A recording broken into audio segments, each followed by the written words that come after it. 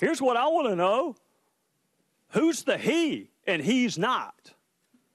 He is then candidate Trump. So when you said, no, Donald Trump's not, in connection with the question, going to become president, what's the it? Chairman We'll Gowdy, stop it. Chairman Gowdy, that text needs to be taken in the context of which I'm asking, look, if you want to have a debate over a two-letter word, we're going to have to do that some other time. What and who did you mean by it? Mr. Gowdy, as I've stated, that text was written late at night in shorthand. I don't care when it was written. I don't care whether it was longhand, cursive. I don't care about any of that. I want to know what it meant, Agent Strzok.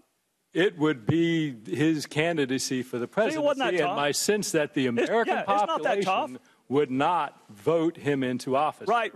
Well, we hadn't gotten to the will yet.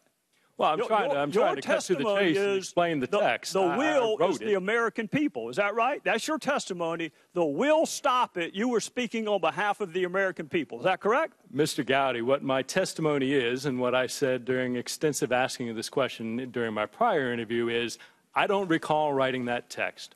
Are you denying writing the text? What I can tell you is that text in no way suggested that I or the FBI would take any action to influence the candidacy of Agent Strzok, that is a fantastic answer to a question nobody asked. Yeah,